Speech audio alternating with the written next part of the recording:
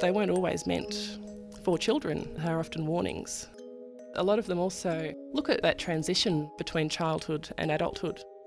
The pricking of the finger and the drawing of blood, that unconscious state, and then reawakening. So a lot of those stories are a metaphor for the changes that happen to girls. My name is Lorena Carrington. The exhibition I have on display at the Bendigo Library is called Brave Girls of Fairy Tales. It's about the strong girls of fairy tales, are those brave girls who have been lost to history.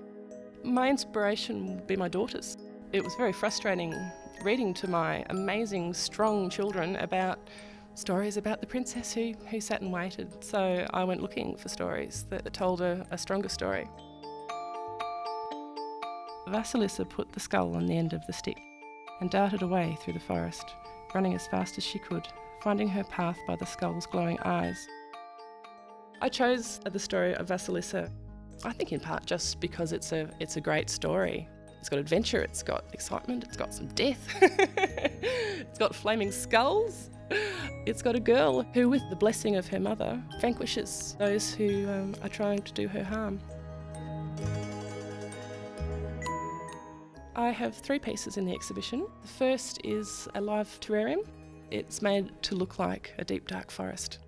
It contains the Baba Yaga's house and Vasalisa and those skulls. In the second glass case, I've got layers of glass slides that are almost like a stage set. The glass slides were made from many individual photographs, which I montaged together. I photographed sticks and leaves and mushrooms.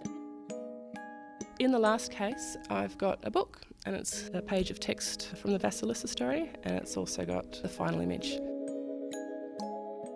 The Baba Yaga seized from one wall one of the skulls with burning eyes and flung it after her. "There," she howled, "take it." Fairy tales are very important because they tell a story through the ages. It's a connection that we have through hundreds of years of storytelling.